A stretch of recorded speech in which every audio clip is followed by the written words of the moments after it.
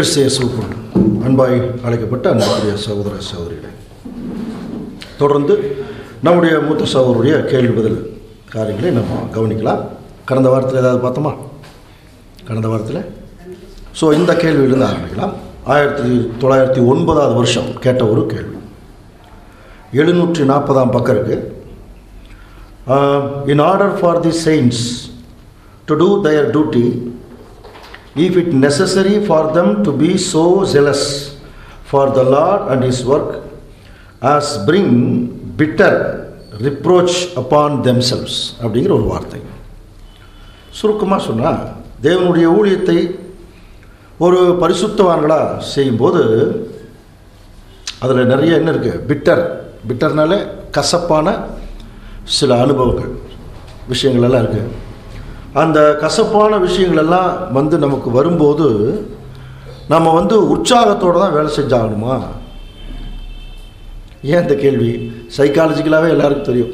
ஒரு கசப்பான அனுபவம் வந்தால் நமக்கு உற்சாகம் வருமா, சோகம் வருமா? ரொம்ப கஷ்டம், மன கஷ்டம்தான் வரும். அந்த மன கஷ்டத்தின் மத்தியில் வேலை செய்வாங்க ஒரு சிலர். அது அது வேறு வழி இல்லை. நாம் இந்த அழைப்புக்குள்ளே வந்துட்டோம் அப்படிங்கிற ஒரு விஷயம். ஆனால் இங்கே கேட்குற கேள்வி, அவ்வளோ கஷ்டத்துலேயும் நம்ம உற்சாகமாக தான் வேலை செய்யணுமா? இதை ரசல் பிரதர்கிட்ட கேட்டது தான் சரியான ஒரு பார்வை. ரசல் பிரதர் தான் கேட்கணும். ஏன்னா அவருக்கு ஏற்பட்ட பலவிதமான பிரச்சனைகள் மத்தியில் தான் அவர் அவ்வளோ ஊழியங்கள் அவர் செய்திருக்கார். இப்போ அவர் என்ன சொல்கிறாருன்னா, if you go mild way less bitterness, but strong way strong bitterness. முதல் சொல்கிற வார்த்தை, நீங்கள் ஊழியத்தை ரொம்ப கேஷுவலாக மைல்டாக இன்னும் சொல்ல போனால் வாரம் உட்காந்துட்டு எந்திரிச்சு போயிட்டு இருந்தோம்னா நமக்கு எந்த விதமான ஒரு பெரிய கசப்பு வர்ற வாய்ப்பே இல்லை. ஆனால் சத்தியத்தில் என்றைக்கு ரொம்ப ஸ்ட்ராங்காக நிற்கிறோமோ அன்னைக்கு நமக்கு நிறைய கசப்பான அனுபவங்கள் அது வரும். அதில் விசேஷமாக அப்போஸ்தலனாகிய பவுல் குறித்து எழுதுகிறார். முதலாம் தூதனை குறித்து கடைசி தூதன் எழுதுகிறார். அவர் ஃபெலிக்ஸு, பெஸ்து, அகிரிப்பா ராஜா இவங்க முன்னாடி போய் பவுல் அங்கே நிற்கும்போது, இப்போ ஆக்சுவலாக பார்த்தீங்கன்னா அவங்கெல்லாம் ஒரு பெரிய பதவியில் இருக்கிறாங்க. இப்போ நிறைய சந்தர்ப்பங்களில் பவுலை அதாவது அடிக்கிறதுக்கும் அவர் அவமானப்படுத்துறதுக்கும் சுற்றிலும் ஜனங்கள் ரெடியாக இருக்கும்போது இவர் போய் நின்று அந்த எல்லாரும் அப்போசிஷன் இருக்கும்போது அவங்க மத்தியில் ஒரு உற்சாகமாக பேச முடியுமா? உலக பிரகாரமான ஒரு பயம் வந்துருச்சுனாலே நமக்கு என்ன ஆகிடும்னா, அவங்களுக்கு சாதகம் ஏதாவது பேசுறதுக்கு வாய்ப்பு இருக்குதா அப்படிங்கிற ஒரு சிந்தனைக்குள்ளே தான் எல்லோரும் போவோம். ஆனால் பவுல் அப்படி இல்லை. தனக்கு கொடுக்கப்பட்ட வாய்ப்பை சரியாக அவர் என்ன செய்கிறாருன்னா அவர் பயன்படுத்துகிறார். அது எப்படி பயன்படுத்துகிறாருன்னா, ஒரு பெரிய ராஜா முன்னாடி இன்னொரு ராஜாவை குறித்து பேசுகிறார். அப்போ அந்த ராஜா ஒத்துக்குவானா? அப்போது அதுக்கு ஒரு தைரியம் வேணும் இல்லையா? அதுக்கு ஒரு உற்சாகம் வேணும். ஒரு வேளை பவுலுக்கு இது இந்த விளக்கம் சொன்னதுக்கப்புறம் அவர் ஒரு மிகப்பெரிய தண்டனைக்குள்ளே கூட போயிடலாம். அந்த மாதிரி கூட நிறைய ஆயிருக்குது. ஆனால் அவர் எதற்கும் பயப்படாமல் ராஜாவுக்கு முன்னாடியே அவர் மிகப்பெரிய ஒரு பிரச்சனை வரப்போகுதுங்கிறத அவர் உண்மையாக நினச்சிட்டு அந்த ஊழியத்தை அவர் செய்கிறார். அப்புறம் நமக்கு தெரிய பவுல் பட்ட பாடுகள். இப்போது இதை மைண்டில் வச்சுட்டு இப்போ நமக்கு ஒரு கன்க்ளூஷன் கொடுக்குறார். என்ன கன்க்ளூஷன்னா, if you to not have any persecution, உங்களுக்கு எந்த துன்பமும் இல்லைன்னா, it is a sign that you are not living காட்லி. நீங்கள் கடவுளுக்குள்ளே இல்லைங்கிறதுக்கு இதுதான் சைன். புரிஞ்சுதா புரியலைங்களா? நமக்கு துன்பம் வர்றது தான் நம்ம கடவுளுக்குள் இருக்கிறோங்கிற ஒரு அடையாளம். எந்த துன்பமும் வராமல் நார்மலாகவே நம்ம சர்ச்சுக்கு போகிறதும் வர்றதும், கன்வென்ஷன் அட்டன் பண்ணுறதும் வர்றதும் இப்படியே இருந்துட்டோம்னா நம்ம கட்டாயமாக என்ன சொல்லிடலாம், நம்ம கடவுளுக்குள்ளே இல்லை. அதை ரசல் ரொம்ப அப்போது அடுத்து சொல்கிறவர், and you have better Hari up and live godly so as to have the chance of getting into the kingdom. ராஜ்யத்திற்குள்ளே போகிறதுக்கு இப்போ சீக்கிரம் என்ன பண்ணுங்க? முயற்சி பண்ணுங்க. ராஜாக்களாக போகிறதுக்கு முயற்சி பண்ணுங்க. ஸோ இது ஒரு நல்லாவே தெரிஞ்சுக்கலாம். நம்ம சத்தியத்துக்குள் இருக்கும்போது நமக்கு ஏதாவது ஒரு பிரச்சனைகள் வந்து தான் தீரும். வராமல் இருக்கிறதுக்கு வாய்ப்பே இல்லை. அது எப்படிப்பட்ட பிரச்சனைனா பெர்சிக்யூஷன். அந்த வார்த்தை வந்து ஆங்கிலத்தில் ரொம்ப அதிகமாக எதுக்கு பயன்படுத்துவாங்கன்னா, ஒருத்தரை வந்து அதிகமாக தொடர்ந்து துன்பப்படுத்துகிற வார்த்தை அது பெர்சிக்யூஷனுங்கிறது. தொடர்ச்சியாக அது ஆண்டவர் இயேசு கிறிஸ்துவுக்கு அந்த 24 hours இருந்தது, பவுலுக்கு அவருடைய நாட்களில் இருந்தது. இப்போ நமக்கு ஒரு வேளை நம்ம வந்து ஒரு கடவுளுக்குள்ளே இருந்தோம்னா கட்டாயமாக இந்த ஒரு பெர்சிக்யூஷன் கட்டாயமாக தேவனுடைய பிள்ளைகளுக்கு இருக்கும். கசப்பான அனுபவம், கசப்பான நிந்தனை, இது கட்டாயமாக இருக்கும். அதுதான் சைன் அப்படிங்கிறார். சரி, அடுத்தது அடுத்த கேள்வி. 781 பக்கம். இது ஒரு சுவாரஸ்யமான ஒரு கேள்வி. என்ன கேள்வி? பைபிளில் வசனங்களை நிறைய புரட்டி பார்க்கும்போது அதிகமாக யாரை பற்றி தான் கேர் எடுக்க சொல்லியிருக்குன்னா, தகப்பன் இல்லாதவங்க, அப்புறம் விதவைகளை மட்டும் கேர் பண்ணுங்க அப்படின்னு சொல்லியிருக்கேன். இது நியாயமாக ஒருத்தர் கேட்குறாரு. திக்கற்றவர்களையும் விதவைகளையும் பற்றி. அப்போ விதவைகள்ங்கிறது யார்? புருஷன் இல்லாதவங்க. ஸோ அவங்களுக்கு நல்ல ஒரு கேர் எடுக்கணும் அப்படின்னு சொல்லி ஒரு விஷயம். இப்போ கேள்வி என்னென்னா, சில பேர் மனைவி இல்லாதவங்க இருப்பாங்களா இல்லையா? விடோயர் அப்படின்னு சொல்கிறாங்கல்ல. அப்போ அவங்களும் வந்து ஒரு பராமரிப்பு இல்லாமல் தான் இருக்காங்க. அவங்கள பற்றி ஏன் தேவன் பேசலை? கேள்வி பாருங்க. அப்படி இந்த மாதிரி நம்ம சிந்திச்சிருக்கவே மாட்டோம். ஆனால் பைபிளில் அவங்க கேட்டிருக்காங்க. இந்த மாதிரி வசனம் சொல்லி, இப்போது அம்மாவை வந்து இழந்துட்டா, ஒரு அப்பா இழந்ததை விட ஒரு சோகம் தானே, அது ஏன் நீங்கள் அதை சொல்ல மாட்டேங்கிறீங்க அப்படிங்கிறது ஒரு கேள்வி. ஸோ அதுக்கு ரசல் பிரதருடைய பதில், in many places in the scriptures the expression fatherless அப்படிங்கிறது என்னென்னா, பிரேவ்டு ஆர் ஆர்ஃபன்ஸ் அப்படிங்கிற வார்த்தை தான் பயன்படும். ஆர்ஃபன்ஸ்னால் தெரியும் இல்லையா? ஆர்ஃபன்ஸ்னால் என்ன சொல்கிறோம்? அனாதைகள். அனாதைகள்ங்கிறது யார்? தகப்பனும் இல்லாதவங்க, தாயும் இல்லாதவங்க. அது வந்து அதைத்தான் சொல்கிறார். That the Lord's special care and compassion over the weak and helpless. இந்த வார்த்தை தான் சொல்கிறார். யாரெல்லாம் இங்கே அதாவது ரொம்ப ஹெல்ப்லெஸ்னால் தெரியுமில்ல, உதவியற்றவர்களாயும் ரொம்ப கஷ்டத்தில் இருக்கிறாங்களோ, அவங்க அப்பாவாக இருந்தாலும் சரி, அம்மாவாக இருந்தாலும் சரி, யாராக இருந்தாலும் தேவன் அவர்கள் மேலே ஒரு இறக்க வைக்க சொல்கிறார். அதனால தான் 103ஆம் சங்கீதத்தில் படிக்கிறோம் இல்லையா? நமக்கு தெரிஞ்ச வசனம் தான். கர்த்தர் இரக்கமும் உருக்கமும் நீடிய சாந்தமும் மிகுந்த கிருபையும் உள்ளவர், அவர் என்றைக்கும் கோபம் கொண்டிறார். படிக்கிறோம் இல்லையா? அப்போது அது யார் மேலே? எல்லாத்து மேலேயும் தான். அது வந்து இவங்க தான் அவங்க தான் என்னவங்களும் அவர் சொல்லலை, எல்லாத்து மேலேயும் தான். அதே மாதிரி சங்கீதம் 109வது சங்கீதம், அதில் 1 to 10 வசனங்களை நமக்கு வந்து ஒரு கொஞ்சம் நோட் பண்ணி சொல்கிறார். 2-3 வசனங்கள் வேணால் வாசிக்கலாம். நான் துதிக்கும் தேவனே, மௌனமாய் இராதேயும், துன்மார்க்கனுடைய வாயும் கபட்டு வாயும் எனக்கு விரோதமாய் திறக்கிறது. கள்ள நாவினால் என்னோடே பேசுகிறார்கள், பகை உண்டாகும் வார்த்தைகளால் என்னை சூழ்ந்து கொண்டு முகாந்திரம் இல்லாமல் என்னோடே போர் செய்கிறார்கள். பெரிய ஒரு ஆப்போசிஷன் இருக்கிறவங்கள பற்றி ஒரு விளக்கம் சொல்லிட்டு 8ஆம் வசனம் 9ஆம் வசனம் வாசிக்கலாம். அவன் பிள்ளைகள் திக்கற்றவர்களும் அவன் மனைவி விதவியுமாக. இந்த இடத்துல தாவீது வந்து எழுத சங்கீதமா, யாராவது நமக்கு ஆப்போசிட்டாக வந்தால் அவங்க என்ன கண்டிஷனில் போகணும்னு எழுதுறாரு. அவர்கள் பிள்ளைகள் திக்கற்றவர்களும் அவர்கள் மனைவிகள் வந்து விதவைகளும் ஆகட்டும் அப்படின்னா என்ன ஒரு அர்த்தம்? இது வந்து ஒரு நல்ல ஒரு ஸ்பிரிட் மாதிரி தெரியலையே. யார் இதை குறிச்செல்லாம் எதை சொல்கிறாருன்னா, இது சாதாரணமான ஒரு அப்பா அம்மாவை குறித்து அவர் பேசுகிறாரா என்று சொல்லி பார்க்கும்போது அதை வந்து ரொம்ப ஆழமாக நம்ம கவனிக்கணுமா. அதைத்தான் ரசல் பிரதர் கொடுக்குறாரு. என்ன கோட்டிங்ஸ் கொடுக்குறாருன்னா பாருங்கள், சங்கீதத்தில் 137 நமக்கு நல்லா தெரிஞ்ச சங்கீதம், 137ஆம் சங்கீதம் இதைத்தான் சொல்கிறார் பிள்ளைகளை அப்படின்னு சொல்லி. அதாவது பாபிலோன் குமாரத்தியே, அப்புறம் பாழாய் போகிறவளே, வாசிங்க.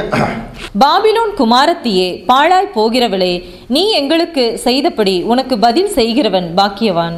அதை அப்புறம் தான் சொல்றார், உன் குழந்தையை பிடித்து கல்லின் மேல் மோதி அடிக்கிறவன். இதைத்தான் அவர் லிங்க் பண்றார். இது சாதாரண பிள்ளைகளை குறித்து சொல்ல. இந்த மாதிரி யார் வந்து டார்ச்சர் கொடுத்துட்டு இருக்கிறாங்க அப்படின்னா, பெயர் சபையில் இருக்கிற ஜனங்கள் இப்போ யாருக்கு டார்ச்சர் கொடுக்குறாங்கன்னா உண்மையான திருச்சபைக்கு. ஆனால் பிரச்சனை என்னன்னு பாருங்கள், அந்த மாதிரி இருக்கிற மாதிரியே தெரியல. ஏன்னா நம்மளாம் பெயர் சபை விட்டு என்ன ஆகிட்டோம், வந்துட்டோம். ஆனால் உள்ளே வந்தால் கூட some of the persons who are having the Babylonian spirit அப்படிங்கிறார். என்ன இருக்குதா? பாபிலோன் இருந்த புத்தி, சரிங்களா, அந்த எரிச்சல், கோபம், வைராக்கியம், பகை, சண்டைகள், பிரிவினைகள் இதெல்லாம் அங்க இருந்தது. இப்ப இங்க வந்து அதை நம்ம செய்தோம்னா இப்ப எந்த ஸ்பிரிட் இருக்கு? பாபிலோனிய ஸ்பிரிட் தான். ஸோ நம்ம பாபிலோனும் அவள் குமாரத்திகளும் திட்டிட்டு இருக்கிறோம். அவர் என்ன சொல்றாருன்னா, இந்த ஸ்பிரிட்ல இருந்தா அவர்களும் ஒரு காலத்தில் திக்கற்றவர்களாக அவங்க போயிடுவாங்க. காரணம் என்ன? அதான் அந்த திரள் கூட்டம், அவங்க வந்து வெளியே போயிடுவாங்க. இது ரொம்ப முக்கியமா. ஆனால் அதே சமயத்தில் தேவன் வந்து ஒரு சில திக்கற்றவர்களை பார்க்குறாரு. இவர்களால் கஷ்டப்படக்கூடிய பிள்ளைகள், அவங்களுக்கு என்ன சொல்றாரு? 146 சங்கீதம் கண்டிஷன் பாருங்க, 2ஆம் வசனம் வாசிக்கலாம். நான் உயிரோடு இருக்கும் மட்டும் கர்த்தரை துதிப்பேன். இதுதான் கண்டிஷன். யார் வந்து இந்த வார்த்தையை சொல்லுகிறார்? நான் உயிரோடு இருக்கும் மட்டும் நான் கர்த்தரை துதிப்பேன். இப்ப 8, 9 வாசிக்கலாம். குருடரின் கண்களை கர்த்தர் திறக்கிறார், மடம் கடிக்கிறவர்களை கர்த்தர் தூக்கி விடுகிறார், நீதிமான்களை கர்த்தர் சிநேகிக்கிறார். பாருங்க என்ன சொல்றார்? நீதிமான்களை கர்த்தர் சிநேகிக்கிறார், பரதேசிகளை கர்த்தர் காப்பாற்றுகிறார், அவர் திக்கற்ற பிள்ளையையும் விதவையையும் ஆதரிக்கிறார். இந்த இடத்துல அந்த வார்த்தை சொல்ற, திக்கற்ற பிள்ளைகளையும் விதவைகளையும் அவர் ஆதரிக்கிறார், துன்மார்க்கரின் வழியோ அவர் கவிழ்த்து போடுகிறார். ஸோ இதில் வந்து இந்த வசனங்கள் எல்லாம் நம்ம கவனிச்சு பார்க்கும்போது இது யார் இந்த மாதிரி ஒரு நிலைமைக்குள் இருக்கிறோம்? திக்கற்ற பிள்ளைகள், அதாவது சொல்கிறோம் இல்லையா, எந்த வேற வழியே இல்லாமல் இருக்கக்கூடிய நிலைமையில் இருக்கிறவங்க தான் இன்னைக்கு திருச்சபை. அவர்கள் இன்னும் கிறிஸ்துவை வந்து அவருடைய பாயிண்ட்ல வருவாங்க, ஆனால் அது வேற சேரக்கூடாதபடி எப்படி தான் இருப்பாங்கன்னா, ஒரு புருஷன் இல்லாத ஒரு நிலைமை, ரொம்ப கைவிடப்பட்ட ஒரு நிலைமை. அதைத்தான் அந்த ஒப்பிட்டு சொல்றார். இந்த மாதிரி ஒரு கண்டிஷன்ல இருக்கிற தேவனுடைய பிள்ளைகளை அவர் என்னைக்குமே என்ன செய்யறாராம்? அவர் ஆதரிக்கிறார். இன்னொரு வசனம் கூட வாசிக்கலாம். அவர்களுக்கு இன்னொரு பேர் கூட இருக்குது. சங்கீதம் 10ஆம் சங்கீதம் 17ஆம் வசனம். கர்த்தாவே, சிறுமைப்பட்டவர்களுடைய வேண்டுதலை கேட்டருளீர். பாருங்க, சிறுமைப்பட்டவருடைய வேண்டுதல்கள், இதெல்லாம் ஜெனரல் வசனங்கள் தான். ஆனா பர்டிகுலரா இந்த கேள்வி கேட்கும்போது அந்த கேள்விக்குரிய சரியான வசனத்தை அவர் என்ன செய்யறார்? கொடுக்குறார். ஸோ இது வந்து இது ஜெனரலா இருக்கக்கூடிய பாடம் மட்டுமில்லை. யாரெல்லாம் இந்த மாதிரி வந்து திக்கற்றவர்களாக இருக்கிறாங்களோ அவர்கள் பர்டிகுலராக விதவைகள், விடோயர்ஸுங்கிறது, அதாவது மனைவி இல்லாதவர்கள், அவங்களுக்கு விடோயர் பேர். அப்போ அவங்களெல்லாம் தேவன் கைவிட்டாரா அப்படின்னா இல்லை, அவர்களும் ஒரு திக்கற்ற நிலைமையில தான் இருக்கிறாங்க, ஏதாவது ஒரு பராமரிப்பு இல்லாமல். ஸோ எல்லாருக்குமே தேவன் என்ன செய்கிறாருன்னா அந்த ஒரு வாய்ப்பை அவர் கொடுக்குறாருங்கிறத நம்ம வந்து இந்த வசனங்களின் மூலம் நம்ம கவனிக்கலாம். அடுத்தது 17ஆம் வசனம், 40வது சங்கீதம் 17ஆம் வசனம். இதெல்லாம் ரசல் பேர் கொடுக்குற ஒரு கோட்டிங்ஸ் வசனங்கள். என் சிறுமையையும் எளிமையானவன் கர்த்தரோ என்மேல் நினைவாய் இருக்கிறார். நான் சிறுமையும் எளிமையுமானவன், சரிங்களா, கர்த்தரோ என்மேல் நினைவாய் இருக்கிறார். இந்த ஒரு வசனமே போதும். யார் வந்து சிறுமையும் எளிமையுமா இருக்கிறார்களோ அவங்கள தேவன் என்ன பண்ணிட்டு இருக்காராம்? வசனம் என்ன சொல்லுது? நினைவாய் இருக்கிறார். தேவரீர் என் துணை, என்னை விடுவிக்கிறவமா இருக்கிறீர் சொல்லி முடிக்கிறார். அப்போ வேத வசனங்களை நம்ம ஆராய்ந்து பார்க்கும்போது பர்டிகுலராக சில வசனங்களை வந்து எடுத்து கையாளும் போது அதை ரொம்ப ஜாக்கிரதையாக நம்ம கையாளணும். அதைத்தான் அவர் சொல்கிறார். பர்டிகுலராக இந்த வசனங்களை கையாளும் போது நிறைய பேர் எப்படி தவறாக புரிஞ்சுக்கிறாங்கன்னா, விதவைகளையும் மற்றவங்களை மட்டும்தான் அவர் வந்து தேவன் கேர் பண்ணுறார், மற்றவங்களை, மற்ற விடோயர்ஸ்ன்னு சொல்லக்கூடிய அந்த ஒரு நிலைமையில் இருக்கிறவங்களால அவர் கேர் பண்ணுறது இல்லையா அப்படின்னா, எல்லாரையும் தான் அவர் கேர் பண்ணுறார். விசேஷமாக அவர் கேர் பண்ணுற அந்த ஆவிக்குரிய அர்த்தம் என்னென்னா, திக்கற்றவர்கள்னாலே இந்த எல்லா ஜனத்தாலும் கைவிடப்பட்டவர்கள், ரொம்ப முக்கியமாக கைவிடப்பட்ட நிலைமையில் இருக்கிறோம். ஸோ அந்த நிலைமையில் இருக்கிறவங்கள தேவன் எப்போதுமே அவர் காப்பாற்றுறார். ஆனால் அவங்க யாராக இருக்கணும்? நீதிமான்களாக இருக்கணும். அது ரொம்ப முக்கியமாக நம்ம கவனிக்கலாம். அடுத்தது, இது ரொம்ப எக்ஸ்ட்ரீமான ஒரு கேள்வி. 1909ஆம் வருஷம் கேட்டிருக்காங்க, 274ஆம் பக்கம் கேள்வி பாருங்க. இதுவும் முதல் தூதனை குறித்து கடைசி தூதனிடம் கேட்குற கேள்வி.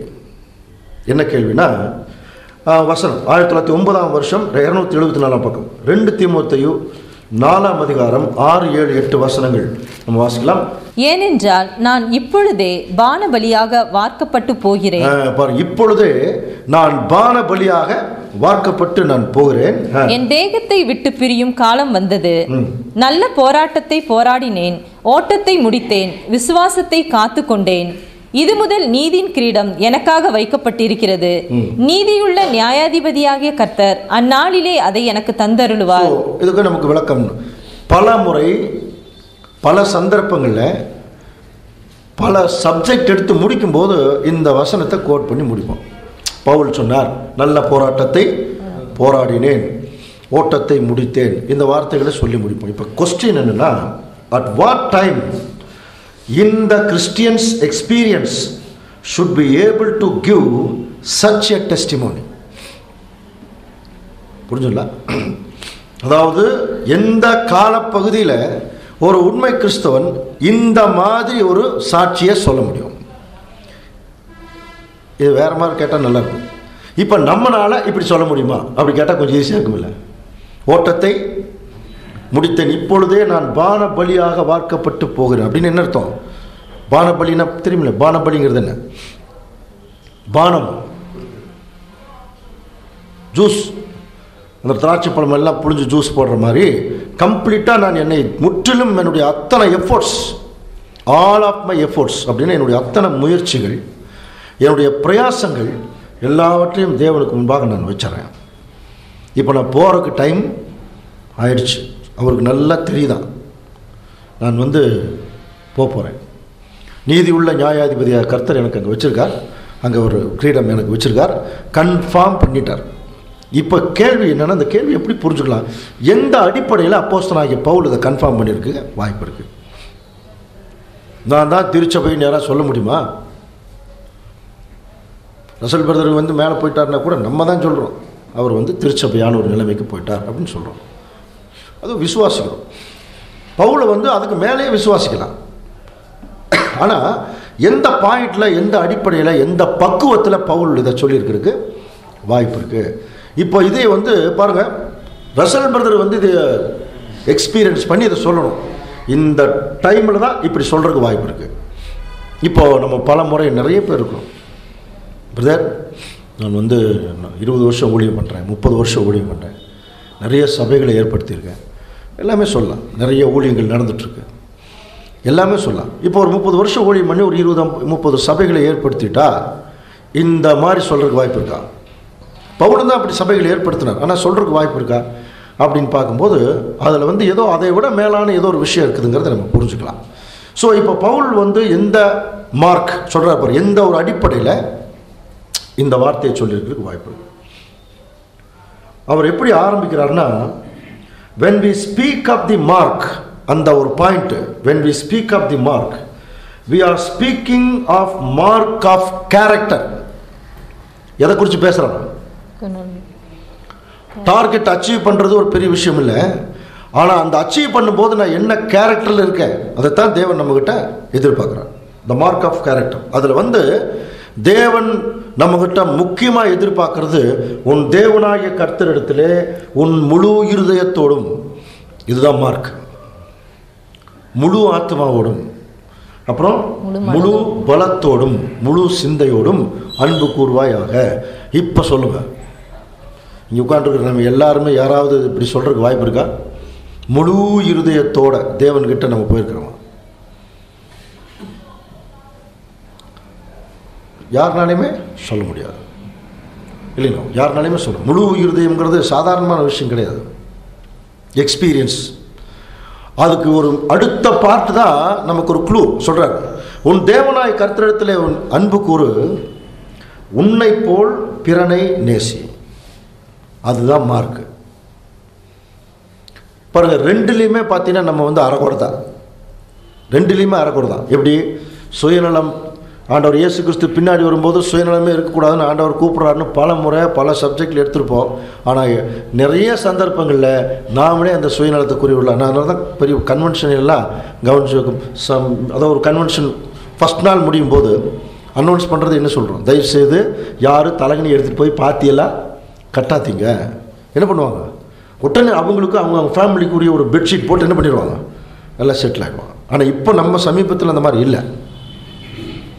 ஒரு நல்ல வர்றதுக்குள்ளே அது வேறு மாதிரி போயிடுச்சு. அப்போது நம்ம என்ன நினைக்கணும், நமக்கு படுக்கலுக்கு இடம் இல்லைன்னா கூட பரவாயில்ல, நம்ம வந்திருக்கக்கூடிய சகோதரர்களுக்கு என்ன இருக்கணும், அவங்களுக்கு அந்த இடம் இருக்கணும். நம்ம எங்கேயாவது தெருவில் கூட படுத்துக்கலாம். அதுதான் உன்னை போல் பிறனை நேசி. நான் முதல்ல போய் ஒரு தரகணி எடுத்து வச்சா எப்படி இருக்கும்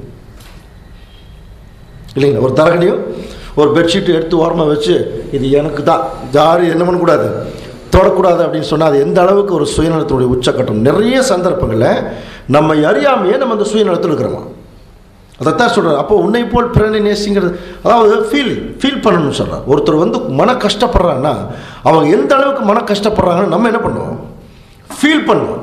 அதுதான் உன்னை போல் பிறனை நேசி. when you have reached the mark you may properly say we have reached the mark.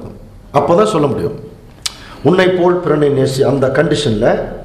அதே மாதிரி you may not have reached this your body because your body is imperfect. அதைத்தான் சொல்கிறார். நம்முடைய சரீரம் எப்படி இருக்கு, பரிசுத்தம் இல்லாமல் பரிபூர்ணம் இல்லாமல் இருக்கிறதுனால நம்மளால் இந்த வார்த்தையை சொல்ல முடியறதில்லை. தேவனையும் முழுசாக நம்ம முழு அப்படிங்கிற வார்த்தையினுடைய அர்த்தம் என்ன தெரியுங்களா, முழுனாலே கம்ப்ளீட்டாக தேவன்கிட்ட சரண்டர் பண்ணுற ஒரு மைண்டு, எல்லாத்தையும் மறந்துடணும், தேவன் மட்டும் நிற்கணும். அந்த மாதிரி இருக்கான்னு பாருங்கள். இப்போ ஒரு சாதாரணமாக எடுத்துக்கலாம். இப்போ நம்ம கோயம்புத்தூர்லேருந்து இங்கே வரோம், அது இங்கேருந்து போகிற போது பலவிதமான தடங்கல்கள் நம்மளை சுற்றி நிற்குது. இப்போ நம்ம தடங்கல்களையே பார்த்துட்டு என்ன பண்ணிடுவோம், சில நேரத்தில் தேவனுடைய சித்தம் என்னங்கிறத உணராமல் போயிடுவோம். ஆனால் தடங்களுக்கு நடுவில் போயிட்டு இருக்கும்போது அங்கே யார் தான் நிற்கணுமா, தேவன். அதால் தான் முழு இருதயம். அந்த மாதிரி தான் பவுலெல்லாம் எந்த வேலை செஞ்சாலும் அதில் தேவனுடைய நாமம் மகிமைப்படணுங்கிறது தான். இது வந்து இஸ்ரேல் ஜனங்களுக்கு தேவன் வந்து அந்த மார்க் அடையிறதுக்கு ஒரு வாய்ப்பு கொடுத்தாராம். எந்த மார்க், அவங்களுடைய சரீரத்திலேயே அவங்க நியாயப்பிரமாணத்தை கை கொண்டு அவங்களுடைய சரீரத்திலேயே தேவனுடைய ஒரு பர்ஃபெக்ஷன் அடையிறதுக்கு தேவன் இஸ்ரேல் ஜனங்களுக்கு ஒரு லைஃப் கொடுத்தாங்க. ஆனால் அவங்க சரீரத்தில் செய்யல,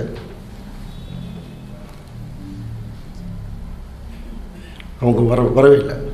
பட் அதுக்கு அதனால தான் என்ன சொல்கிறாருன்னு, ஒரு காம்பஸ் இருக்கு இல்லையா, காம்பஸ் பார்த்துருக்கேன் இல்லையா, காம்பஸில் நடுவில் ஒரு 2 பக்கம் இருக்கும், ஒரு ஓட்டை இருக்கும். அந்த ஓட்டையில் இருக்கிற அந்த ஒரு முள் வந்து ஸ்ட்ராங்காக நின்னா தான் நம்ம எந்த வட்டமும் நம்ம போட முடியும். அந்த முள் மட்டும் ஸ்ட்ராங்காக இல்லைன்னா வட்டமெல்லாம் போட முடியாது. அப்போ அந்த முள் மாதிரி தான் தேவன் வந்து முதல் நம்ம மதிக்கிறது. அது இருந்தால் மட்டும்தான் நம்ம தேவனுக்காக எந்த வட்டத்துக்குள்ளே வேணாலும் நம்ம போட முடியும். எவ்வளோ பெரிய வட்டம் வேணாலும் போடலாம். பட் அதுக்கு ஒரு அஸ்திபாரம்னு ஒன்று இருக்குது. அந்த உதாரணத்தை அவர் சொல்கிறார். ஆனால் என்ன பிரச்சனை, அப்படி வரும்போது நம்மக்கிட்ட நிறைய சில கரைகள் எல்லாம் இருக்குது.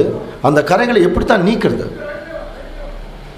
நம்மகிட்டே நிறைய கரைகள் இருக்கும்போது மற்றவருடைய கரைகளை நம்ம எப்படி நீக்க முடியாது. ஆனால் அவர் என்ன சொல்கிறாருன்னா, your heart must be loyal. எப்பொழுதுமே நம்முடைய இருதயம் தேவனுக்கு முன்பாக எப்படி இருக்கணும், ஒரு நேர்மையானதா, ஜெனுவினா அப்படின்னு சொல்கிறாங்க இல்லையா. தேவன் பார்த்தார்னாலே நம்முடைய இருதயத்தை அவர் விரும்புகிற மாதிரி நம்முடைய திங்கிங் இருக்கணுமா, நல்ல சிந்தனைகள், நல்ல எண்ணங்கள். அதை தான் சொல்கிறார். Your heart must be loyal. So love your neighbour as your self. Two justly, generously, ரைட்டியஸ்லி to your neighbours. எந்த காரியத்தை உனக்கு சுற்றி இருக்கிற சகோதர சகோதரி செய்தாலும் நியாயமாக செய்யுங்க, அன்பாக செய்யுங்க, ஆதரவாக செய்யுங்க. அதான் சொல்கிறார். யதார்த்தமாக செய்யுங்க. அதுதான் தேவன் நம்மகிட்ட எதிர்பார்க்குற அந்த ஹை மார்க். அப்போது யாரையும் தவறாக என்ன பண்ணிடக்கூடாது, ட்ரீட் பண்ணிடக்கூடாது. அப்போது என்ன செய்யணும், அந்த மாதிரி ஒரு சூழ்நிலை வரும்போது நாம் எந்த அளவுக்கு அவர்களை நேசிக்கிறோங்கிறத அந்த இடத்துல தான் நம்ம காட்டணும். அதனால தான் போன வாரமே சொன்னேன், இந்த பக்கம் ஸ்தேவான், இந்த பக்கம் பவுல் வந்து ஸ்தேவானை அடிக்கிறதுக்கு இங்கே என்ன பண்ணுறார், பர்மிஷன் கொடுத்துட்டார். நல்லா கவனிங்க, பவுல் ஸ்தேவானை அடிக்கிறதுக்கு பர்மிஷன் கொடுத்துட்டார். இப்போ ஸ்தேவான் சாகும்போது என்ன சொல்லிட்டு சாகிறார்னா, தேவனே இந்த பாவத்தை இவர்கள் மேல் சுமத்தாதிரும் சொல்லிட்டாரு. அப்போ பவுலுக்கு ஸ்தேவான் எப்படி தெரிஞ்சுக்கணும், பைத்தியக்கார என்னமோ சொல்கிறான், செத்துருப்பார். ஆனால் இயேசு கிறிஸ்து கூப்பிட்டதுக்கப்புறம் இப்போ அந்த சத்தியங்கள் எல்லாம் தெரிஞ்சதுக்கப்புறம் ஸ்தேவானை பவுல் எப்படி பார்த்துருப்பார்? இது ஒரு அனுமானம். இப்போ உயிர் திறந்து 2 பேரும் ஒன்றா இருக்கும்போது இவங்க 2 பேரும் எப்படி பார்ப்பாங்க? 2 பேருமே எப்படி பார்ப்பாங்க பாருங்க. பழைய அந்த மாம்சத்தில் இருக்கும்போது பவுல் ஸ்தேவான் அடிக்க சொல்கிறார். ஆனால் அதே சமயத்தில் கூட ஸ்தேவான் பவுலை என்ன செய்யலை, வெறுக்கலை. இந்த ஒரு கேரக்டர்லாம் தான் பவுல் என்ன பண்ணுச்சுன்னா ஹை மார்க்குக்கு அது கொண்டு போச்சு. ஸோ அதை வந்து முதல்ல கிறிஸ்துவ அவர் பார்க்கும்போது, இப்போ வந்து கிறிஸ்து எப்படி அவருடைய சீஷர்கள் மத்தியில் இருந்தாருங்கிறதுக்கு மிகச்சிறந்த உதாரணம் கிறிஸ்து மட்டும்தானா. அவர் தன்னை போல பிறரை நேசிச்சிருக்காருன்னு சொல்ல போனால் சீஷர்களை அவர் நேசிச்சிருக்காருங்கிறது என்ன அர்த்தம்னா, அந்த வசனம் எப்படி சொல்கிறாருன்னா லவ் யுவர் எனிமி அப்படிங்கிற ஒரு வார்த்தை இருக்குது. அப்போ சீஷர்கள் எல்லாம் எனிமியா? ஆமாம். ஏன்னா they are in enmity mind. அவங்க எதில் இருந்தாங்கன்னா ஒரு எதிரி தன்மையோடு இருந்தாங்க. நம்ம யோவான் யாக்கோபு படிக்கிறோம் இல்லையா, அவங்க வந்து எலியா காலத்தில் வந்த மாதிரி அழிச்சுறன்னு சொல்லி சொல்கிறாங்க கிறிஸ்துவை பார்த்து. அதே சமயத்தில் மற்ற சீஷர்களுமே இவருடைய மைண்டுக்கு அவங்க செட் ஆகவே இல்லை. ஆனாலும் அவர்களை அவர் என்ன பண்ணார், நேசித்து அரவணைத்து அவர் கூட்டிகிட்டே போகிறார். இதுதான் the condition of love. In that condition if you should tie you will have every reason to think that you would be acceptable to God. I am ready to be offered. சொல்லலாமா? இந்த கண்டிஷன்ல ஒருவேளை நாம இப்ப இருந்தா இதே வார்த்தை சொல்லலாமா? நான் பாலப்படியாக வார்க்கப்பட்டு போகிறேன் அப்படின்னு என்ன அர்த்தம்? நான் சாக போறேன். I am ready. இன்னைக்கு நிறைய பாருங்க, அந்த லெவலில் யாருமே, அந்த மார்க்கில் யாருமே இல்லை. நான் வந்து அந்த ஸ்டாண்டர்டுக்கு வந்துட்டேன், என்னுடைய எதிரை கூட நேசிக்கிற அளவுக்கு எனக்கு அந்த ஸ்டாண்டர்டு வந்துருச்சு. I am ready. ஒரு முறை அமெரிக்காவில் வெல்ஸ் அப்படிங்கிற ஒரு சகோதரர் வந்து ஒரு ரோட்டில் போயிட்டு இருந்திருக்காரு. அந்த பிரதர் ரசல் அதுக்கு ஒரு விளக்கம் கொடுக்குறாரு. அப்போ ஒரு திருடன் வந்துட்டான். திருடன் வந்து என்ன சொல்கிறான், ஒன்றா அவங்ககிட்ட இருக்கிற பணத்தை கொடுத்துரு, இல்லைன்னா உயிரை கொடுத்துரு, கொன்னுருவேன். அவனுக்கு இப்போ தேவை என்ன? ஒன்றா பணம், இல்லைன்னா உயிர். இவர் வந்து என்ன சொன்னார், என்கிட்ட 5 பைசா கூட பணம் இல்லை, என் உயிரை வேணா எடுத்துக்கோ, என்கிட்ட காசு கிடையாது, உனக்கு என்ன தேவை, எதாவது உனக்கு கொடுக்கணும், அவ்வளோதானே, என்கிட்ட பணம் இல்லை கொடுக்குறக்கு, ஆனால் உயிர் இருக்கு எடுத்துக்கணுன்னு அவன் பயந்து ஓடிட்டானா.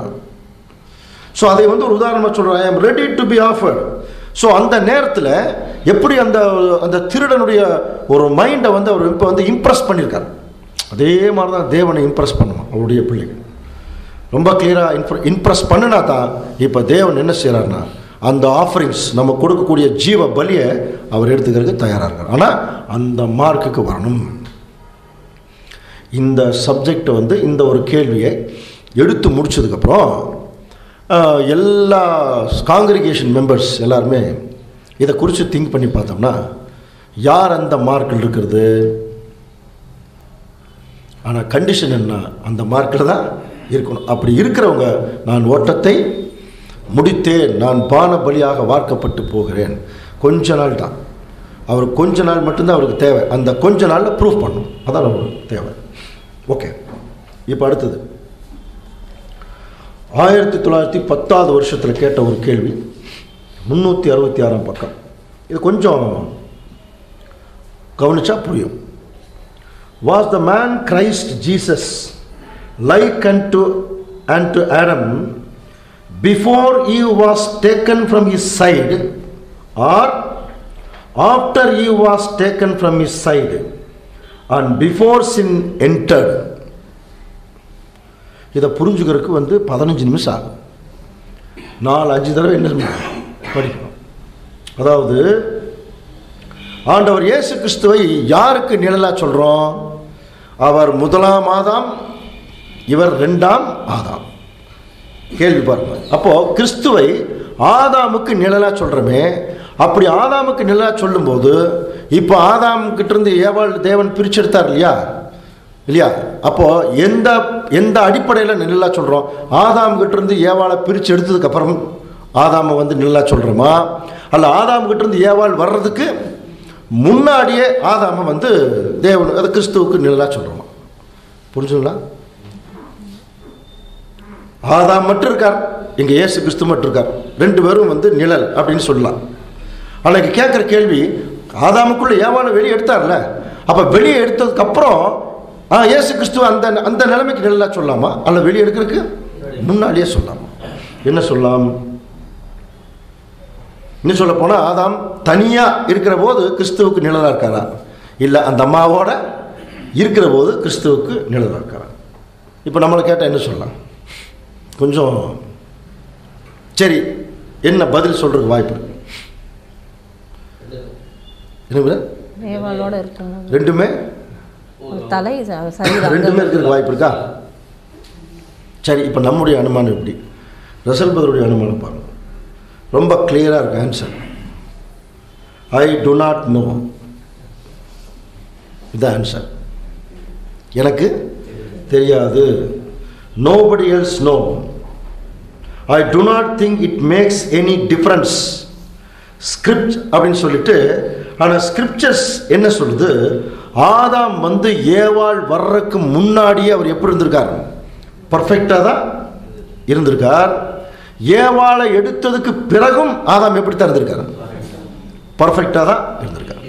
ஸோ ஆஃப்டர் தி டேக்கன், அப்புறம் பிஃபோர் டேக்கன்.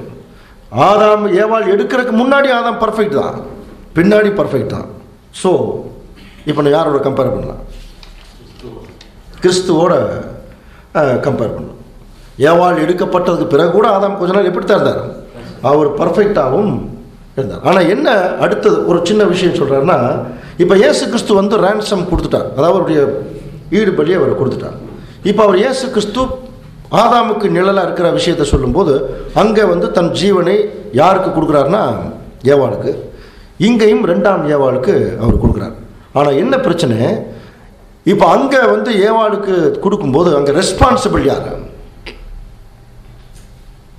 பாவம் உள்ள வந்துருச்சு இல்லையா? ஆதாம் ஏவாள் 2 பேர் இருக்காங்க. இதுக்கு இந்த பாவத்துக்குள்ள போறதுக்கு ரெஸ்பான்சிபிலிட்டி யாரோடது? பொறுப்பு யாரோடது? ஆதாமோடதா இல்லை ஏவாளோடதா என்று சொல்லி நம்ம பார்க்கும்போது, ஆதாமை வந்து அதாவது சாத்தான் அப்ரோச் பண்ண நம்ம படிக்கிறோம் இல்லையா? ஆதாம் வஞ்சிக்கப்படவில்லை, கிளியராக தான் இருந்திருக்காரு. ஸோ அந்த ஏவாளுக்கு தான் அந்த ரெஸ்பான்சிபிலிட்டி வருது.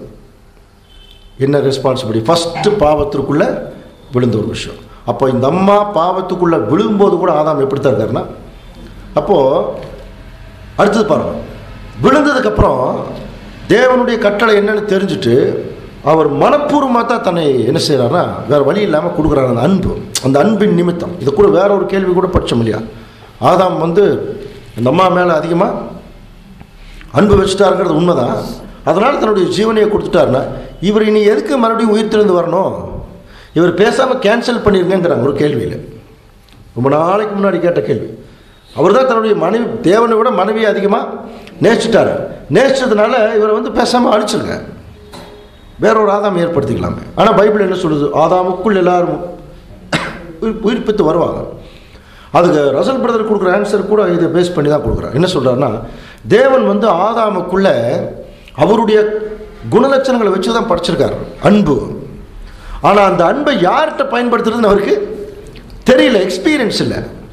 இதே ஆதாமை மறுபடியும் உயிர் தெழுந்து வந்து இதே தோட்டத்துக்குள்ளே வச்சு இனி சாப்பிடுன்னு சொன்னால் என்ன பண்ணுவார்? நாம் சாப்பிட்ருவோம். ஆனால் ஆதாம் என்ன பண்ண மாட்டார்? சாப்பிட மாட்டார். ஏன்னா அவருக்கு அந்த எக்ஸ்பீரியன்ஸு இருக்கு. ஏன்னா முதல்ல அந்த எக்ஸ்பீரியன்ஸ் இருக்கு. அவர் சாத்தான்னு சொல்லி அவர் கேட்கல. இங்கே வந்து தன் அன்பில் தான் அந்த மாதிரி ஒரு நிர்பந்தத்துக்கு ஆளாயிட்டார். அந்த நிர்பந்தம் தான் இன்றைக்கி எல்லாத்தையுமே பிரச்சனை கொண்டு வரும். நம்ம தவறாக சில நேரத்தில் என்ன பண்ணிடுவோம்? நிறைய நிர்பந்தங்களுக்குள்ளே போய் அந்த ஒரு நிலைமைக்குள்ளே வந்துடும். அது ரொம்ப முக்கியமாக நம்ம வந்து ரொம்ப ஜாக்கிரதையாக கவனிக்க வேண்டிய ஒரு விஷயம். அடுத்தது ராஜ்யத்துக்குரிய ஒரு கேள்வி, ரொம்ப அதாவது ரொம்ப யோசனை பண்ணுற வேண்டிய ஒரு கேள்வி. 1913ஆம் வருஷத்தில் கேட்டிருக்காங்க. 1913 213ஆம் பக்கம் இருக்கு.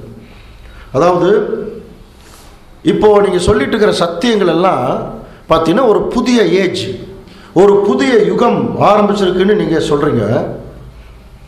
அப்படி ஆரம்பிச்சிருக்கும் போது ராஜ்யத்தினுடைய ஆரம்பம். அப்போ இங்கே எல்லா ஜனங்களுமே, உயிரோடு இருக்கக்கூடிய எல்லா ஜனங்களுமே அடுத்த ஒரு பார்ட்டுக்குள்ளே போகிறதுக்கு செத்து தான் ஆகணுமா? செத்தா தான் அடுத்த பார்ட்டுக்கு அவங்க போக முடியுமா? யுகம் ஆரம்பிச்சுன்னு சொல்லிட்டாலே அடுத்த ஒரு ராஜ்யத்தினுடைய விஷயம் தானே. அப்போ ராஜ்யத்தினுடைய விஷயம் வருவது இப்போ இந்த யுகத்தில் வாழ்ந்து கொண்டிருக்கிற, இன்னும் சொல்லப்போனால் 1000 ஆண்டு அரசாட்சியினுடைய ஆரம்பத்தில் வாழ்ந்து கொண்டிருக்கிற ஜனங்கள் செத்ததுக்கு அப்புறம் தான் அவர்கள் வந்து மறுபடியும் ராஜ்யத்துக்குள்ளே ஒரு உடன்படிக்கைக்குள்ளே வர்றதுக்கு வாய்ப்பு இருக்கா. அந்த உடன்படிக்கையினுடைய பெனிஃபிட்ஸ், அந்த ஒரு ஆசீர்வாதங்களை அனுபவிக்கிறதுக்கு வாய்ப்பு இருக்கா. ஏன்னா நமக்கெல்லாம் காலங்காலமாக சொல்லி கொடுத்தது தான். கடைசியாக என்ன சொல்லி கொடுத்தாங்கன்னா, இஸ்ரேல் ஜனங்கள் 3ஆம் உலக யுத்தம் வரும், இஸ்ரேல் ஜனங்கள் ஜெயிப்பாங்க. அப்போ புரஜாதியாரெல்லாம் என்ன சொல்லுவாங்க, இஸ்ரேல் ஜனங்களுடைய தேவன் தான் உண்மையான தேவன் சொல்லுவாங்க. அப்புறம் இஸ்ரேல் ஜனங்களும் உண்மையான தேவன் யாருங்கிறத தெரிஞ்சுக்குவாங்க. சரி, 3ஆம் உலக யுத்தம் முடியுது. உயிரோடு இருந்தால் தான் இது சொல்ல முடியும், தெரிஞ்சுக்குவாங்க. சரி, இப்போ தெரிஞ்சுக்கிட்டாங்க. தெரிஞ்சதுக்கப்புறம் இப்போ அடுத்தது என்ன? இப்போ நம்ம வந்து ஒரு காலகாலமாக கேள்விப்பட்டது 3ஆம் உலகத்தை முடியும் போது எல்லாரும் என்ன ஆயிடுவாங்க, செத்து போயிடுவாங்க. அப்புறம் இயேசு கிறிஸ்து வந்து என்ன செய்கிறார், மறுபடியும் பிரேத குழிகள் இருக்கிற எல்லாத்தையும் அவர் வந்து உயிர் தெழுப்பார் அப்படிங்கிற ஒரு கான்செப்ட் தான் பல நூற்றாண்டுகளாக சொல்லலாம். அந்த மாதிரி தான் திங்கிங்.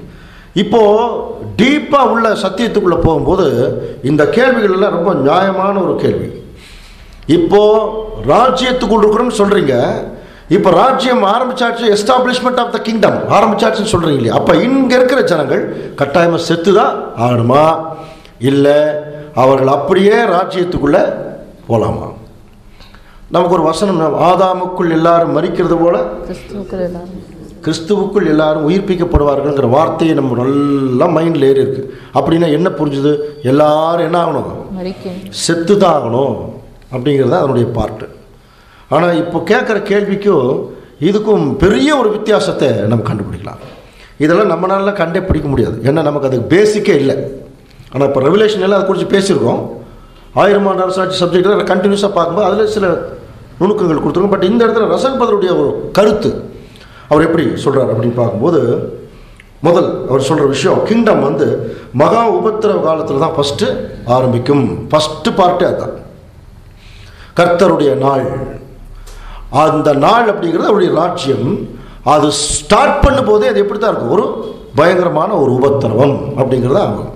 அது ஏற்கனவே பல முறை நம்ம பார்த்துட்டோம். இப்போ நம்ம இருக்கக்கூடிய காலப்பகுதி கூட என்ன காலம் தான், இந்த ட்ரிபுலேஷன் தான். ட்ரிபுலேஷனுடைய அதாவது லாஸ்ட் ஸ்டேஜ் இன்னும் வரல. இதை பல முறை நம்ம பார்த்துருக்கோம். பெருஷியா எபிபனியா ஸ்டேஜ். அடுத்தது இந்த 4 காற்றுக்கள் பிடிச்சிட்டுக்கிறாங்க, தனித்தனியாக அந்த காற்று சுற்றுது.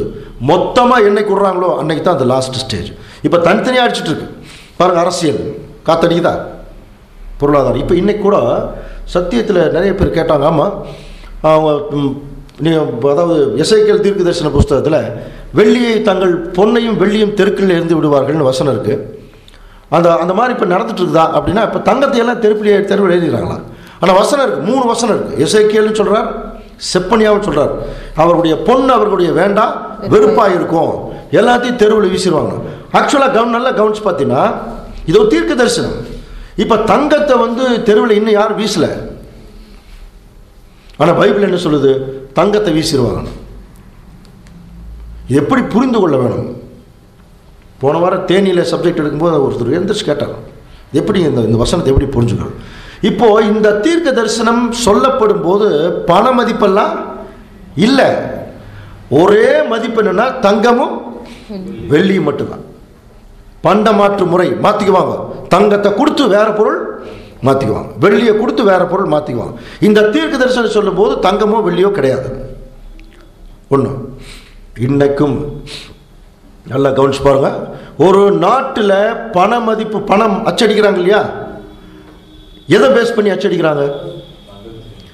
அந்த நாட்டில் எவ்வளவு தங்கம் ஸ்டாக் இருக்குதோ அதுக்கு ஈக்குவலான பண மதிப்பு தான் அச்சடிப்போம். அதனால தான் கடத்தல் பொருள் உடனே யாராவது வெளியிலிருந்து கடத்திட்டு வந்தால் அது எக்ஸ்ட்ரா, அது பொருளாதாரத்தை பாதிக்கும்னால உடனடியாக கடத்துறவங்களை என்ன பண்ணுறாங்க, அவங்க கைது பண்ணிடுறாங்க. அப்போது இந்த தங்கத்தை பேஸ் பண்ணி தான் இன்றைக்கி என்ன இருக்குது, பண மதிப்பு இருக்குது. இப்போது தங்கத்தை தூக்கி வீசுவாங்கன்னா என்ன அர்த்தம்? அது என்ன பேசிக்கல் இருக்குதோ அதை தூக்கி என்ன பண்ணிட்டாங்க, இப்போ தேர்வில் வீசுகிறாங்க. இதுதான் தீர்க்க தரிசனம். இது வந்து நேரடியாக நம்ம பார்க்கல. அடுத்தது தங்கத்தையும் வீசுவாங்க, தங்கத்தை பேஸ் பண்ணி இருக்கிற பணத்தை வீஸ் பண்ணி வெளியே கொண்டு போகிறாங்க. அடுத்து தங்கத்தையும் வீசுவாங்க. அதுக்கு ஒரு காலம் வருது. அன்னைக்கு ஆமாம், தங்கம் இவ்வளோ தான் வச்சுருக்கணும், 60 சவரன் என்னமோ சொல்லப்படும். கல்யாணம் ஆனவங்க இவ்வளோ தான் வச்சுருக்கணும். சென்ட்ரல் கவர்மெண்ட் இன்றைக்கி பாஸ் பண்ணியாச்சு. அடுத்தது கல்யாணம் ஆகாதவங்க இவ்வளோ தான் வச்சுருக்கணும். அதுக்கு மேலே நகை வச்சுருந்தா இன்கம் டேக்ஸ் பிடிக்கும்போது அவங்க ப்ராப்பராக டேக்ஸ் கட்டி ஆகணும். இல்லைன்னா அத்தனையும் என்ன பண்ணுவாங்க, டேக் ஓவர் பண்ணிக்குவாங்க. வந்தாச்சு. இது நமக்கெல்லாம் ஒன்றும் பிரச்சனையே இல்லை. ஏன், நம்மக்கிட்ட தான் ஒன்றுமே இல்லையே. இது யாருக்கு தான் பிரச்சனை? இதெல்லாம் தங்கம் வெள்ளி நிறைய பெரிய பெரிய பணக்காரர்களுக்கு தான் பிரச்சனை. சரி, இது வந்து ஒரு எக்ஸ்ட்ரா ஒரு பாயிண்ட்ஸ். இப்போது ரசல் பிரதருடைய அந்த ஒரு கோட்டிங்ஸ் என்னன்னு பார்த்தீங்கன்னா, great many pass over from present new age and the kingdom being established they will not need to die. சொல்றாரு பாருங்க. இப்போ ராஜ்யத்தினுடைய ஆரம்பத்தில் ஒரு குறிப்பிட்ட ஜனங்கள் சாக தேவை இல்லை, சாக தேவையில்லை. they may rise up more and more of perfection, finally get everlasting life with ever going to the அந்த டூம் அப்படின்னு சொல்கிறாங்க. அதாவது அவங்க திரும்ப அவங்க கல்லறைக்கெல்லாம் போக வேண்டியதில்லை. இப்போ அவர்கள் வந்து உயிரோடு இருக்கிறவர்களே, அந்த வார்த்தை எப்படி யூஸ் பண்ணுறாருன்னா, they may rise up more and more perfection. அப்படின்னா இப்போ நம்ம உயிரோடு இருக்கோம், இன்னும் நம்மக்கிட்ட என்ன இல்லை, பர்ஃபெக்ஷன் இல்லை. இப்போ அவர் என்ன சொல்கிறாரு, ராஜ்யத்தினுடைய ஆரம்பத்தில் உயிரோடு இருக்கிறவர்கள் மேலும் மேலும் பர்ஃபெக்ட் ஆவாங்க. கடைசி அவர்கள் எதை வாங்கிக்குவாங்கன்னா எவர் லாஸ்டிங் லைஃப்பை வாங்கிக்குவாங்க. But another part, someone may say, as not the sentence of death passed up whole human family. கேட்குறாங்க. அப்போ எல்லா ஜனத்துக்குமே அந்த பாவத்தின் சம்பளம் மரணம்னு ஒன்று இருக்குல்ல. அப்போ எல்லாரும் மறிச்சு தான் ஆகணும். எப்படி நீங்கள் வந்து இல்லை உயிரோடு இருந்து அப்படியே ராஜ்யத்துக்குள்ளே உயிரோடு போயிடுவாங்கன்னு எப்படி சொல்கிறீங்க? எப்படி சொல்லலாம்? இது ஒரு பெரிய ஒரு ஆச்சரியமான ஒரு கேள்வி. ரசல் பிரதர் ரொம்ப கிளியராக விளக்கம் கொடுக்குறாரு. கட்டாயமாக ராஜ்யம் ஆரம்பிக்கும் போது, 3ஆம் உலக யுத்தம் முடியும் போது ஒரு குறிப்பிட்ட வகுப்பார் சாகவே, அதாவது உலக ஜனங்களும் ஒரு குறிப்பிட்ட வகுப்பில் இருப்பாங்க, இஸ்ரேல் ஜனங்களும் அப்படியே அவர்கள் வந்து ரிமைன் உயிரோடைய ராஜ்யத்தில், கண்ணுக்கு தெரிய ராஜ்யத்தில் உள்ளே போயிடுவாங்கங்கிறார். எப்படி இது சாத்தியமா? ஏன்னா எல்லா ஜனங்களுக்கும் என்ன இருக்கு, ஒரு மரணம் ஒன்று இருக்கு இல்லையா, பாவத்தின் சம்பளம் மரணம் ஒன்று இருக்கு இல்லையா. அது எப்படி? இதுக்கு ரெவலேஷன் ஸ்டடியில் ஒரு விளக்கம் சொல்லியிருக்கோம். எப்படி தேவன் அதை பண்ண போறாருன்னா, கவனிங்க. ஆதாம் ஏதேன் தோட்டத்தில் இருக்கார். தேவனுக்குள், அதாவது தேவனுடைய அவருக்குள்ள என்ன வச்சிருக்காருன்னா, நீ பழுகி பெருகி பூமி எங்கும் நிரப்புங்க, அப்புறம் நீ புசிக்கும் நாளிலே சாகவே சாவாய். அப்படின்னா புசிக்கிறதுக்கு முன்னாடி அவர் எப்படி தான் இருப்பார்? ஒருவேளை அதை சாப்பிடாம இருந்தால் இன்னைக்கு வரைக்கும் எப்படி தான் இருக்கணும்? ஜீவன் தான். இன்னைக்கு ஆதாம் எங்காவது உயிரோடு தான் இருக்கணும், உயிரோடு தான் இருப்பார். இப்போ என்னைக்கு அந்த கீழ்ப்படியாமைக்குள்ளே போயிட்டாரோ அன்னைக்கு அவருக்குள்ள என்ன வந்தாச்சு பாருங்க, நல்ல கவனிங்க. இதே பாடியில் தான் இருக்கார், இதே கண்ணு தான், இதே மூக்கு தான், எல்லாமே ஒரே விஷயம்தான். ஆனால் அவருக்குள்ள ஏதோ ஒரு விஷயம் உள்ள உயிரோடு இருக்கும்போது அவருக்குள்ள என்ன வந்தாச்சு? இப்போ ஒரு மரணத்துக்குரிய ஒரு சிம்டம் உள்ள வந்தாச்சு பாருங்க. அதான் சொன்னார், நீ சாகவே சாவாய். அப்படின்னு என்ன அர்த்தம்? இங்கிலீஷ்ல டை ஷால் தௌ டை, செத்துக்கொண்டே சாவாய். அப்படின்னு என்ன அர்த்தம்? நீ இன்னையிலிருந்து சாக ஆரம்பிச்சாச்சு. அப்படியே 930 வருஷம் கொஞ்சம் கொஞ்சமாக ரத்தம் கெட்டு போய் எல்லா பார்ட்ஸும் கெட்டு போய் கடைசியில் அதுதான் அந்த முடிவு. அப்போது முதல் 1000 வருஷத்தில் ஆதாம் ஜீவனோடு இருந்தார். தேவன் அவர் ஜீவனோட உயிரோடு இருக்கும்போது அவர் கீழ்ப்படியாமல் போகும்போது உள்ளுக்குள்ள என்ன வச்சுட்டா இருப்போம்? ஒரு மரணம். அப்போ மரணத்தை சுமத்துட்டு உயிரோடு தான் இருக்கார். ஆனால் கொஞ்சம் நாளாக அப்படியே டெட்ரேட் ஆகி செத்துட்டார். கடைசி 1000 வருஷம் ராஜ்யம் ஆரம்பிக்கும் போது இதே ஆதாமுடைய சந்ததிக்குள்ள, கவனிங்க, கீழ்ப்படிதல் வந்துருச்சுனாலே இப்போ இதே உயிரோடு இருப்பாங்க. ஆனால் இவங்களுக்குள்ள என்ன இருக்குன்னா ஒரு மரணம் இருக்கு. இப்போ என்னைக்கு கீழ்ப்படிதலுக்குள்ள வர்றாங்களோ அன்னைக்கே இவங்களுக்குள்ள தேவன் என்ன வைப்பார்? ஜீவன். கொஞ்சம் கொஞ்சமாக பர்ஃபெக்ட் ஆகி என்ன ஆயிடுவாங்க? ஜீவனுக்குள்ள. இதுதான் ஆர்டர். இதைத்தான் ரசல் பிரதர் எப்படி அங்கே சொல்றாருன்னா, they are all in death death condition அப்படிங்கிறார். இன்னைக்கு எல்லா ஜனங்களுமே மரணத்தினுடைய நிலைமையில் இருக்கிறாங்க. என்னைக்கு வேணாலும் சாகிற நிலைமையில் தான். தனியாக சாகணுங்கிறது இல்லைங்கிற, தனியாக செத்து போகுங்கிறது இல்லை. இப்போ செத்துட்டே தான் இருக்காங்க. அப்போ அவங்களுக்குள்ள என்ன வந்தாச்சு? இப்போ மரணம் எப்படி வந்துச்சோ, every one born under the sentence of death, எல்லாருமே மரணத்தினுடைய அந்த ஒரு ஒரு தண்டனைக்குள்ள என்ன இருக்கிறாங்க, போயிருக்காங்க. இப்போ நம்ம உயிரோடு இருக்கோம். உயிரோடு இருந்தாலும் நம்ம எதுக்குள்ள தான் இருக்கிறோம்? மரணத்துக்குள்ள தான் இருக்கும். மரணம் அந்த உள்ளுக்குள்ள இருக்கு. என்னைக்காவது ஒரு நாள் செத்துருவோம். இது எதனால் வந்தது? இது கீழ்ப்படியாமையினால் வந்தது. இப்போ ராஜ்யம் அப்படிங்கிற ஒரு விஷயம், கிறிஸ்துவுடைய ராஜ்யம் கடைசி 1000 years ஆரம்பிக்கும் போது தேவன் அவர்களுக்கு கீழ்ப்படியறதுக்கு ஒரு வாய்ப்பை கொடுக்குறார். அதுதான் அந்த லாஸ்ட் பார்ட். இஸ்ரேல் ஜனங்கள், உலக ஜனங்கள் என்ன சொல்லுவாங்க? இவர்களுடைய தேவன் தான். படிக்கிறோம் இல்லையா? ஒரு 10 ஒரு யூதனுடைய வஸ்திர தொங்கலை 10 பேர் பிடிச்சிக்கிட்டு தேவன் உங்களோட இருப்பார்னு சொன்னாங்க. நாங்கள் அவர் சொல்றபடி கேட்டு நடப்போம் அப்படின்னு சொல்லி இப்போ பின்னாடி போவாங்க இல்லையா? அப்போ கீழ்ப்படி ஆரம்பிச்சிருவாங்க. அப்போ கீழ்ப்படி ஆரம்பிக்கும் போது மரணத்துக்குள் இருக்கக்கூடிய நிலைமையிலேயே தேவன் என்ன செய்யறார்? இப்போ ஒரு ஜீவன் வைக்கிறார். ரிமைன் மேலும் மேலும் பர்ஃபெக்ட் ஆகி அவர்கள் என்ன ஆயிடுவாங்க? ராஜ்யம். அதனால தான் அந்த உயிர்த்தெழுதலுடைய ஆர்டரையே ரொம்ப அழகாக சொல்கிறார், ரிவர்ஸ் ஆர்டரில். இப்போ நம்மளாம் உயிர்த்தெழுதல் எப்படி வரும்னு நம்ம படிக்கிறோம். உயிர்த்தெழுதல் நம்ம என்ன நினச்சிட்டோம்? அதாவது எல்லாரும் செத்து போயிடுவாங்க. நம்ம கவனிக்க, எல்லாரும் செத்து போயிடுவாங்க. செத்து போனதுக்கப்புறம் இயேசு கிறிஸ்து முதல்ல யார் எழுப்பார்? ஆதாமே. மறுபடியும் முதல்ல ஆதாம் நிற்பார் இல்லையா? ஆதாம் நின்னொன்னே அவருக்கு என்ன புரியும்? என்னது மறுபடியும் முதல் இருந்தான்? அப்படிதான் அவருக்கு புரியும். ஒன்றுமே புரியும். எதுக்கு மறுபடியும் வந்திருக்கணும்னு தெரியல. அப்புறம் அந்த அம்மா வரும். 2 பேர் எதுக்கு? ஏற்கனவே ஒரு பிரச்சனையை மாட்டி செத்து போயிட்டோம்னு தெரியும். இப்போ திருப்பி அந்த உயிர்த்தெழுதல் வரும்போது என்ன காரணமே அவங்களுக்கு தெரியாது. ஸோ அதுக்கப்புறம் ஒரு குரூப் உயிர்த்தெழுந்து வர்றான்னு வச்சுங்க, அவங்களுக்கு என்ன தெரியும்? அதுக்கு பின்னாடி வந்தவங்க, அவங்க தேவனுடையக்குரிய விஷயம் எந்த விதமும் தெரியாது. ஆனால் உயிர்த்தெழுதல் ரிவர்ஸ் ஆர்டரில் அவர் சொல்கிறார். யார் முதல்ல உயிர்த்தெழுந்து வருவாங்கன்னு பைபிள் சொல்லுதுன்னா, கடைசியாக சாகிறாங்க பாருங்க, அவங்க தான். அங்கே எப்படி அந்த ஆர்டர் கொடுக்குறாரு தெரியுமா? 3ஆம் உலக யுத்தம் முடியும் போது தேவன் அப்போ உயிரோடு இருக்கிற ஜனங்களுக்கு என்ன புரிய வச்சிருவார்னா, நான் தான் உண்மையான தேவன். ஒரு மகா உபத்திரவ காலத்துக்குள்ளேருந்து வெளியே அவர்கள் தேவனை என்ன செய்வாங்கன்னா, அவங்க அண்டர்ஸ்டாண்ட் பண்ணுவாங்க. இப்போ அண்டர்ஸ்டாண்ட் பண்ணிட்டு இருக்கிற போது ஜஸ்ட் இந்த உபத்திரவ காலத்துக்கு முன்னாடி செத்து போனாங்க பாருங்க, அவங்க எந்திரிச்சு வந்தா ரீசன் யார் கொடுப்பாங்க? இப்போ இவங்க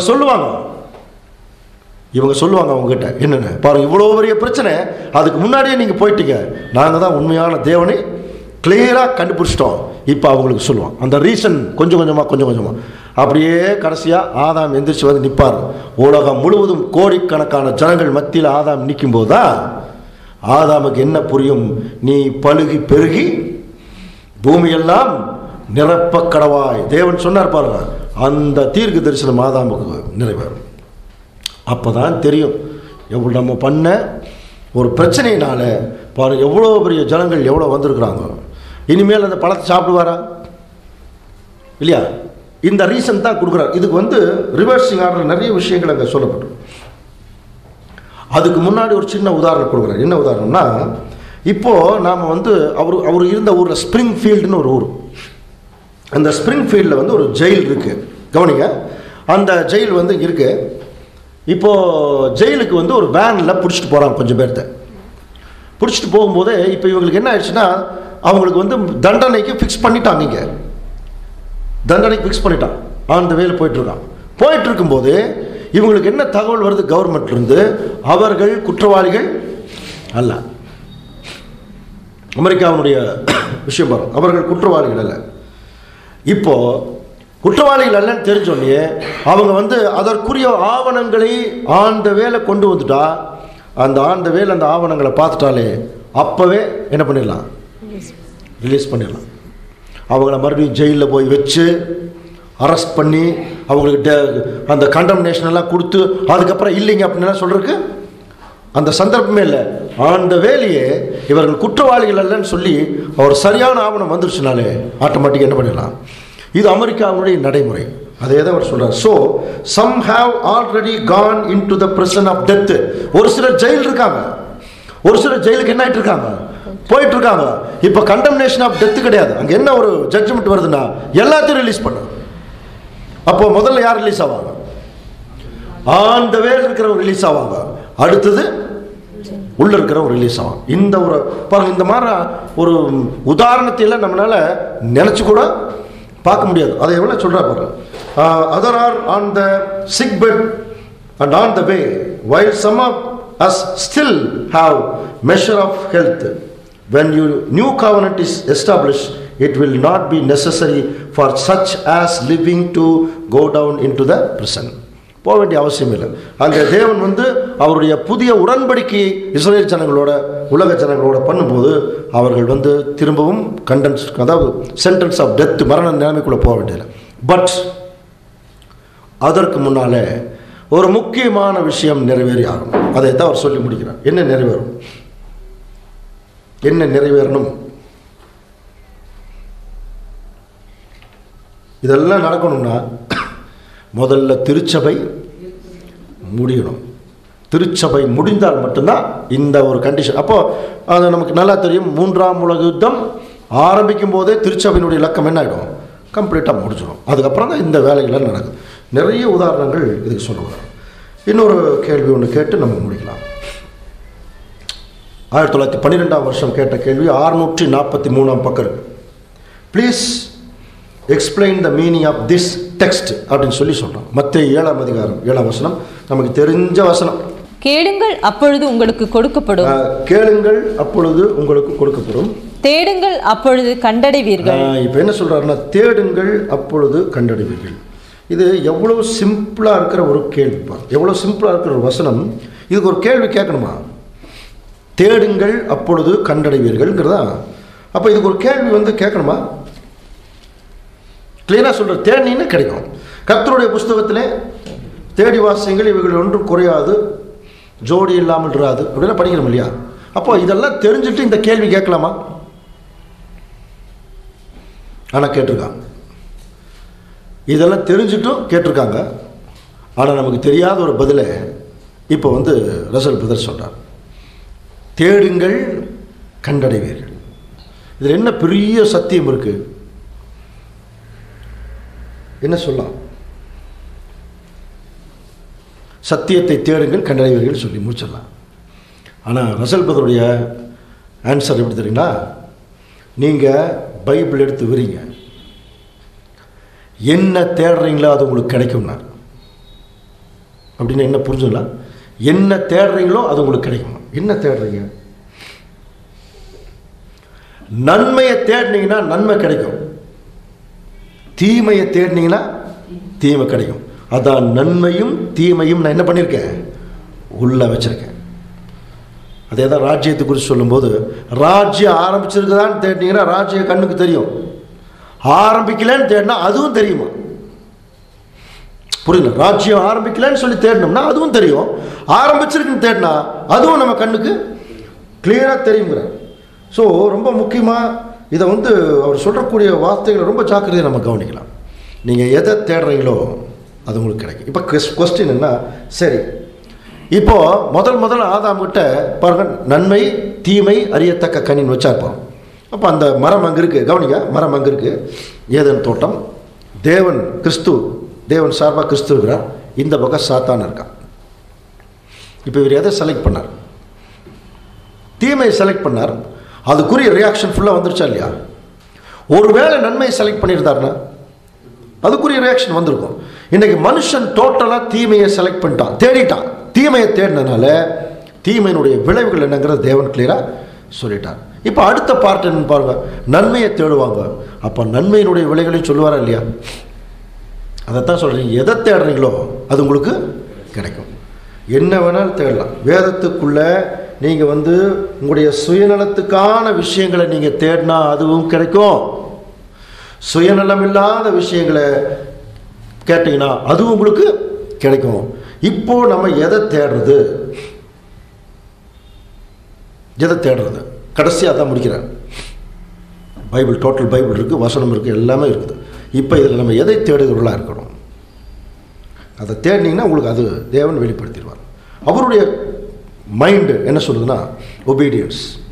ஏன்னா முதல் ஆதாம் ஏவாளுக்கு இல்லாத விஷயம் அந்த கீழ்ப்படிதல். அப்போது பைபிளில் எந்த வசனத்தை தேடினாலும் சரி, எந்த சத்தியத்தை தேடினாலும் சரி, இதில் ஏதாவது நம்ம தேவனுக்கு கீழ்ப்படிதல் இருக்கா அப்படின்னு நீங்கள் என்ன பண்ணுங்கள், தேடிகிட்டே இருங்க.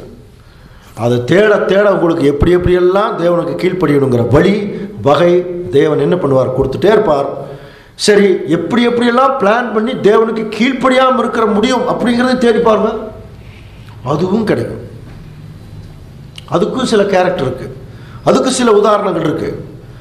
அதை நம்ம என்ன பண்ணுவோம், காம்ப்ரமைஸ் பண்ணிடுவோம். அவர் அப்படி இருந்தாருங்க, அதனால் நான் இப்படி இருக்கிறதுக்கு வாய்ப்பு இருக்குது, அவரே தேவன் வந்து என்ன பண்ணிட்டார், எடுத்துட்டாருங்க, மன்னிச்சிட்டார், இப்படி சொல்லிட்டு போய் ஒரு காம்ப்ரமைஸ் பண்ணிடுவோம். ஆனால் அவர் என்ன மனப்பூர்வமாக நம்மகிட்ட என்ன சொல்கிறாருன்னா, ஏன்னா நம்மளாம் இந்த காலத்தில் ரொம்ப பலவீனத்துலையும் கஷ்டத்தில் இருக்கிறோம். அப்போ இன்றைக்கி நம்ம தேடுறதே முதலாவது தேவனுடைய ராஜ்யத்தைங்கிற வார்த்தையெல்லாம் படிச்சிட்டோம். ஆனால் ரசல் பிரதருடைய முக்கியமாக அவர் சொல்கிற அந்த பாயிண்ட் தான் ரொம்ப முக்கியம். ஒவ்வொரு சத்தியத்திலையும் தேவனுக்கு எப்படி கீழ்ப்படுகிறதுங்கிறத கீழ்ப்படுதலையே நீங்கள் என்ன பண்ணுங்க, நீங்கள் தேடுங்க. அப்படி தேடும்போது கட்டாயமாக உங்களுக்கு என்ன கிடைக்கும், அந்த ஒரு கீழ்ப்படுதலுக்குரிய அத்தனை சத்தியங்களும் வெளிப்படும். ஸோ இன்னும் நிறைய கேள்விகள் எல்லாம் இருக்குது. அதில் please explain what is mean by wilful சின். எது மனப்பூர்வமான பாவம், how they can be corrected, அதை எப்படி நம்ம சரி பண்ண முடியும், ஆர் ஃபர்கிவன், மன்னிப்பு வாங்க முடியும், அல்லது செட் அசைட், அதை விட்டு வெளியே வர முடியும். எது மனப்பூர்வமான பாவம் அப்படிங்கிற ஒரு கேள்வி கேட்குறான். நம்ம பல சப்ஜெக்டில் படிச்சிருக்கோம். ஆனால் ரசல் பிரதர் சொல்லக்கூடிய கான்செப்டை நம்ம புரிஞ்சுக்கிட்டோம்னா, இதுதான் மனப்பூர்வமான பாவமா அப்படின்னு தெரியும். அதுக்கு ஒரு நல்ல உதாரணம் கூட கொடுத்துருக்காரு. யாருனாலே அந்த மாதிரி உதாரணம் கொடுக்கறதுக்கு வாய்ப்பே இல்லை. அப்படி ஒரு உதாரணம் கொடுத்துருக்காரு. அந்த உதாரணம் வந்து அந்த உதாரணத்தை பார்த்தாலே ஈஸியாக கண்டுபிடிச்சிடலாம், நம்ம கிட்ட என்ன மிஸ்டேக் இருக்குது அப்படிங்கிறத கண்டுபிடிச்சிடலாம். அது என்ன உதாரணங்கிறத அடுத்த வாரம் தொடர்ந்து அடுத்த சில கேள்விகளுக்குள்ளே நம்ம போகும்போது நம்ம சிந்திக்கலாம். தேவன் தாமே இந்த வார்த்தைகள் எல்லாம் நமக்கு ஆசீர்வாதமாக்கி தருவாராக.